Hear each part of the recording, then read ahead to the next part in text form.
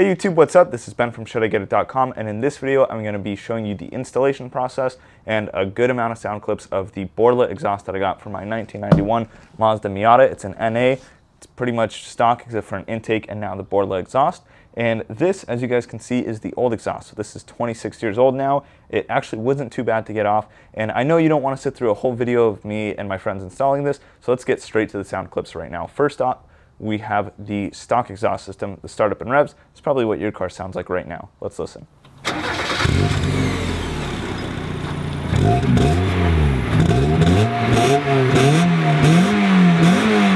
now that you guys heard the stock setup, it's a 1.6, keep that in mind. Here's what it sounds like with the Borla exhaust on startup and rev.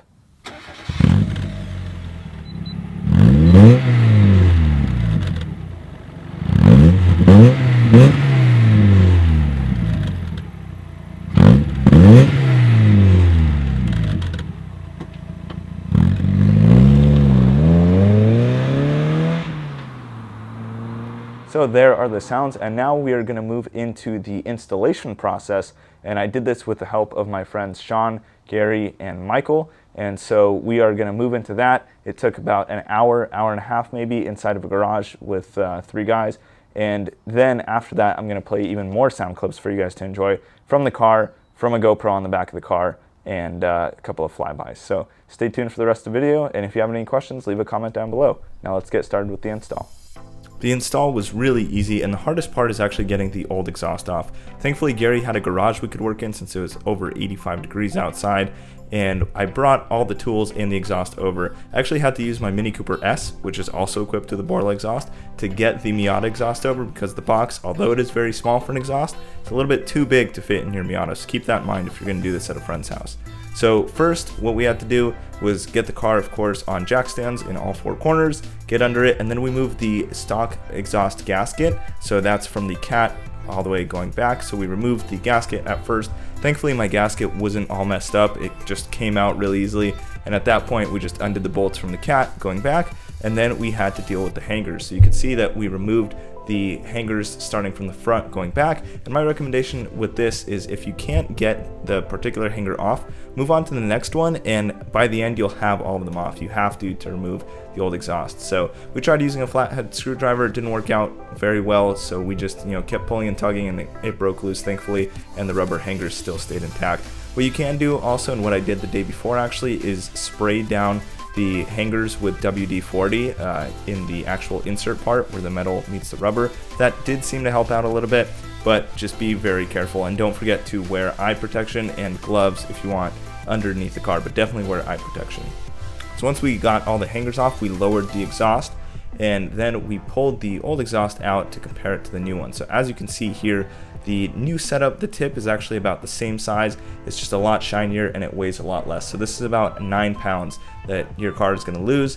And as you can see, it looks really good. I would honestly actually opt for a little bit of a larger exhaust pipe coming out of the back. But as you can see, this keeps it looking very stock and very subtle. And the sound is what really matters. So didn't care about it too much.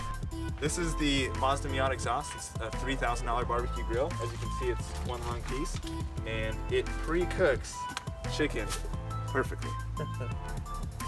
It's delicious. Then you can see in the back there is actually a hole for a O2 sensor plug. So since my car is a 1991, it doesn't have an OBD2 sensor, which means that the O2 sensor is actually in front of the cat. And so in my case, I just plugged it with the included bolt. Now if you have a newer car, so if you have a 94 or newer, you are going to be just plugging in your O2 sensor in there so that you don't get an error or check engine light coming up on your dashboard. So that's super easy.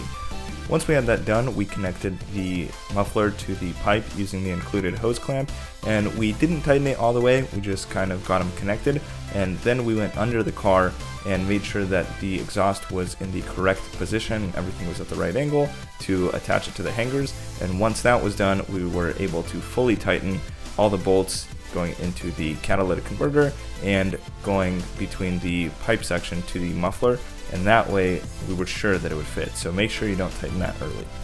So once all that's done, I would recommend starting the car while it's still on the stands, make sure everything sounds normal, and then all you have to do is lower the car and get it started. So what I did in this case was actually put the car back down on the ground. I had Gary push it out of his garage and had Sean start it and take it down the street so you guys could hear it.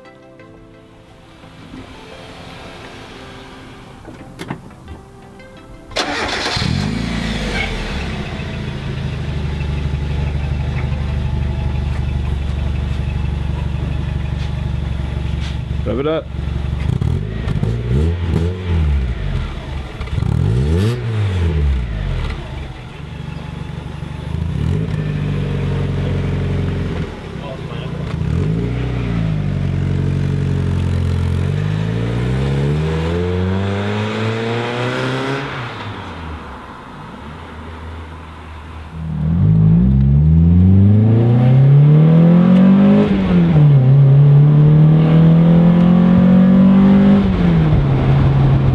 So just a couple of notes, the exhaust does actually start getting better sounding with time, which is awesome. So I put probably 300 miles on it so far, and it definitely sounds a lot better. And this exhaust is very subtle, so it doesn't sound that much louder under 3,000 or 4,000 RPM. But when you are at wide open throttle and the car is under load, it sounds so much better. And even when it's quiet, it's a very different tone, and it sounds much nicer. It doesn't sound ricey at all. You can still be subtle through your neighborhood and come home at 2 o'clock in the morning without your neighbors hating you. So I'm a big fan of this exhaust so far. Make sure you check out my review, which is going to be linked down below. And if you have any questions, leave me a comment and I'll try my best to reply.